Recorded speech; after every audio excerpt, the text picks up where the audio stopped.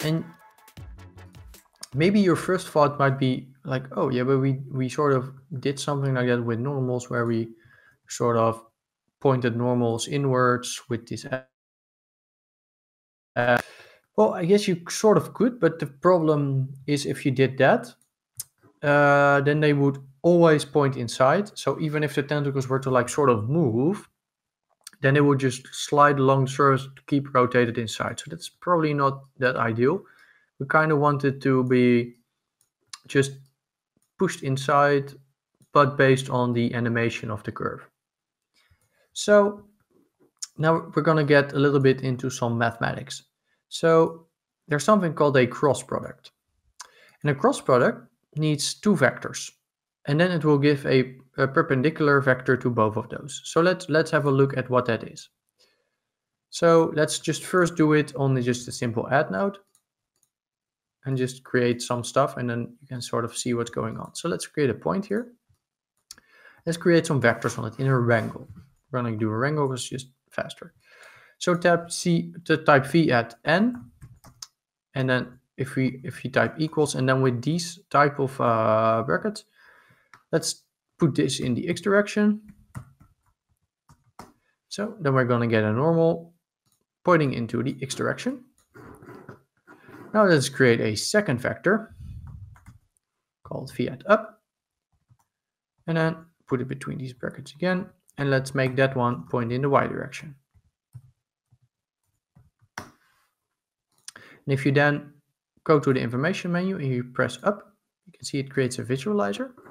It's because Houdini recognizes up, so it knows how to create a visualizer for our vector like this. And if we press D in the viewport, go to visualize, you can see it appeared here.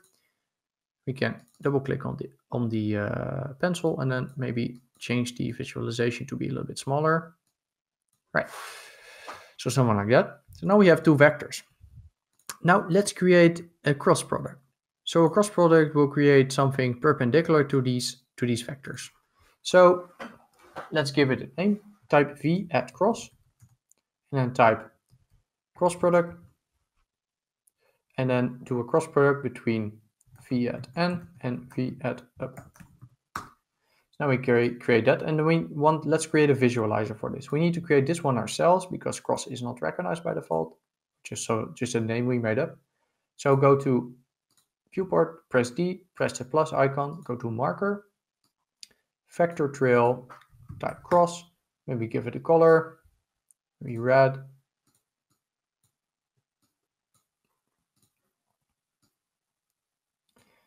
And then we get another vector. So that's quite interesting. Maybe on the add by itself, not so much, but let's say if we do it on a pig. And let's put down a facet. Let's put post compute normals. So we have some normals. Let's go in the wrangle. Let's remove our normal here because we already have a normal. And have a look. And let's hide the visualizer for our up vector. Right, so now you can see we get something. It's like, yeah, maybe if we do another angle, it might look a little bit more interesting. Let's try it like this. So you can kind of see what's going on, right? If I do it on the Z, it's going to give me the most interesting result. Let me have a look. Right, so now you can see we get sort of a cross product, which is like flowing along, like around the surface. What we could also do is we could now do a cross product on top of our cross product. So cross product subception. So let's type this vector cross. So if you type vector here again, it's just losing it inside of here. And then maybe v at cross. And then let's do a cross product between our normal again and our cross. And now we get stuff flowing along our surface. So, and then the vector here will depend on which way it will flow. So now it's flowing upwards, now it's flowing downwards. So it's a little bit like fur or something. So again, we can use these vectors to solve our little problem here. So let's do that. All right, so let's go over here.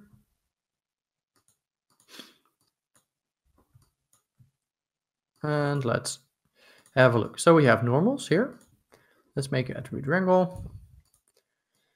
So what do we need? Okay, we need another vector. Okay, let's type vector up equals, and then let's put it in the up direction maybe. All right, now let's do a cross product. Vector cross equals cross product of at normal and up. We can write this out if we want. Okay.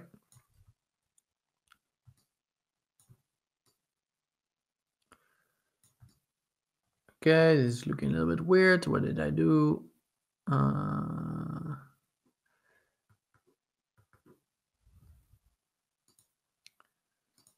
second. So this does have a normal.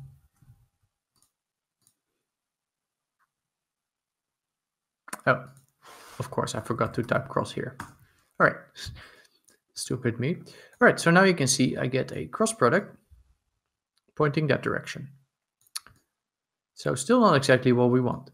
Well, what we can do is now maybe type v at cross, like we did before, equals the cross product between cross, so between, sorry, at the normal and the cross product we already had.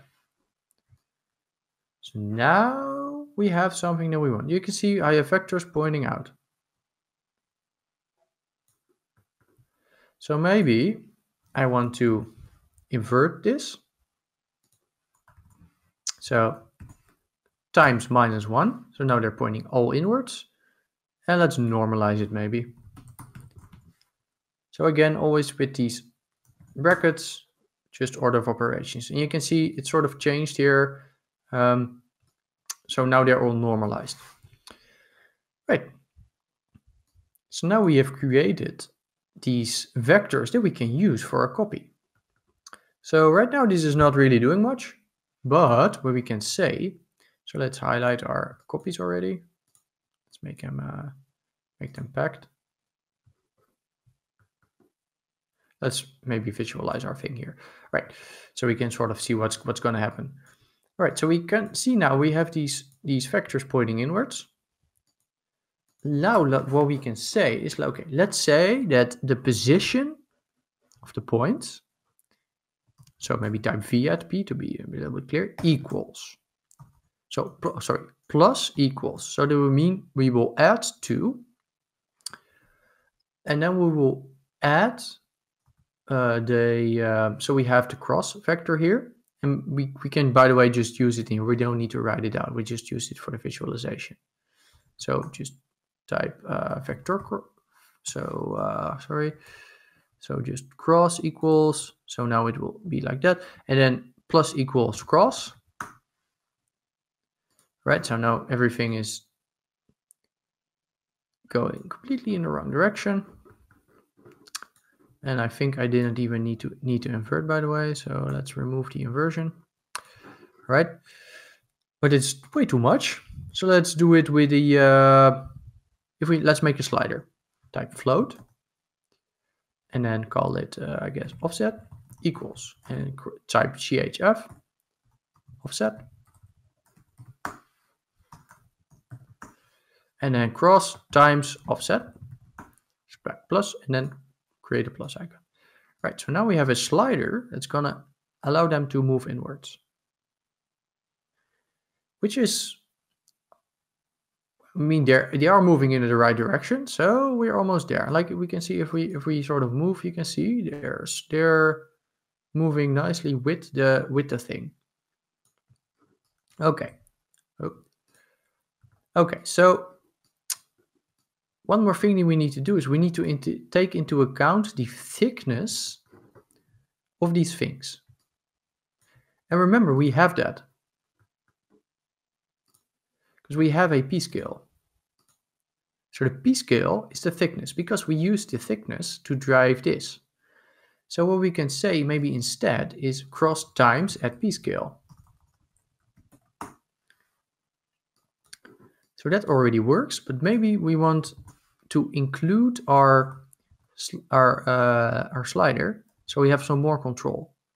So p-scale times offset. So now we can increase it, and it will also take into account the thickness.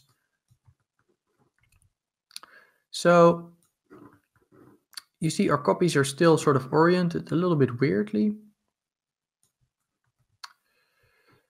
So maybe what we want to do is, first off, we maybe want to orient them in the same direction as well. So I guess at n equals cross, right? And then we need to sort of transform our original thing to sort of match our orientation.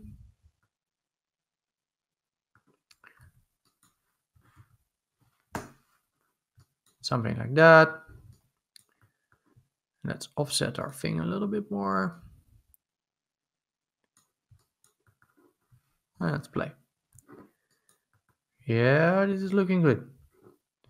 All right, so now one more thing that we want to do is we want to also change the scale of these things along the curves. So, I mean, we already have a p-scale. We just want to be able to maybe influence the scale. So we're using the p-scale in here. So maybe after that, we want to tell the p-scale to maybe be smaller. So at p-scale times equals, and then general float p-scale. So then we have a multiplier for our p-scale, and then this needs to happen afterwards,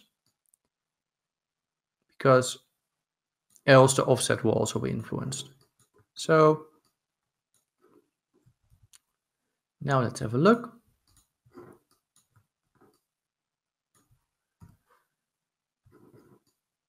Now we have our little knobs facing inwards.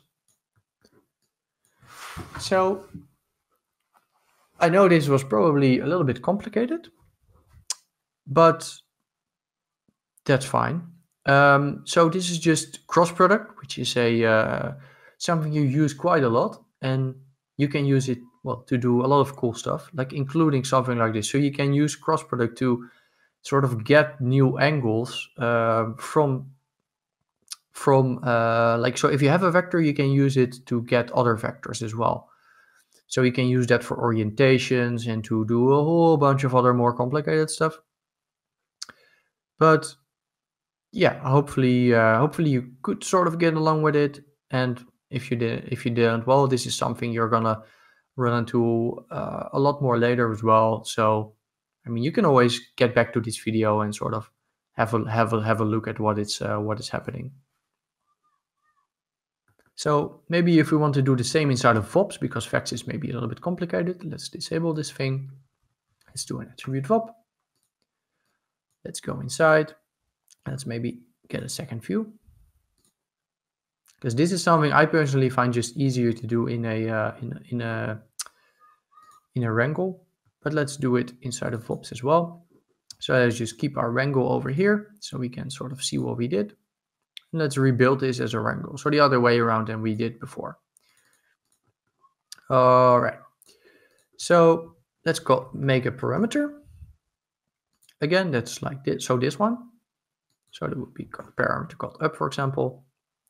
Be a vector would be up vector. Okay. Let's also give it a label for up. Okay. Now another one, another parameter, cross. Oh, sorry, I don't even need that. Sorry. Okay, so I need to get a cross product between my normal. So in the first input. So that's what we did here. We plugged this in, and then up vector, second input. So now we did this thing. So that was this part. So now we want to do another cross product between our normal, that's this one, and our other cross product. So like this. And then we want to normalize it. Let's make it a little bit bigger. So now we did this part. So create an up vector, create a cross product between our normal and our up vector. Then do a cross product between our cross product and our normal. And now we want to do some stuff. So we want to add this to our position. So take position, add this to our position.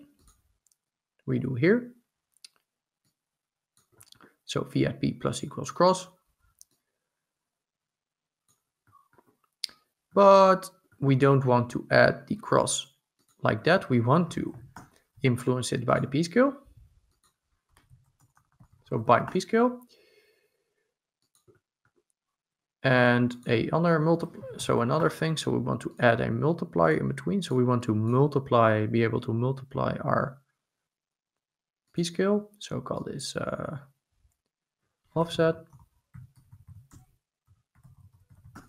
Right, so then we did this part. And then we want to, multiply this thing by the thing we did over here, like that. And this thing needs to be exported into the normal. Well, by the way, we can just plug this into the normal, like that. And this thing needs to go into the position. All right, so let's go up a level and let's see if this actually works.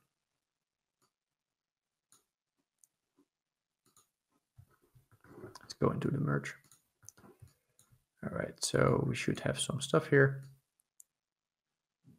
All right, so you can see we get exactly the same thing. So we disable this, enable this, same thing. So cross, offset, triangle, offset, flip. So again, you can use whatever you want. I just find in this case this easier than this entire network, but they are doing the same. So let's just have a look at them individually. So creating an up vector is this thing. Doing a cross product between the normal and the up vector is this thing. Doing a cross product between the cross product and the normal is this thing. Normalizing it is this thing. Binding the p-scale, multiplying it by a slider is this thing. Then multiplying this entire thing by that value is happening here. Then adding it to the position with this, and then exporting our normalized cross product of our cross product, our cross productception basically goes into here. So I hope this makes sense. If it doesn't, don't worry about it. This is tricky stuff, but it is very important stuff. So, and again, this is all stuff you're also going to be using later when you're going to start doing simulations and stuff. So, and this was by far the hardest, probably most technical part of this tutorial. So you've already, you've already gone across that. From here, it will only be easier. So, hooray! So yeah, let's move on with the rest.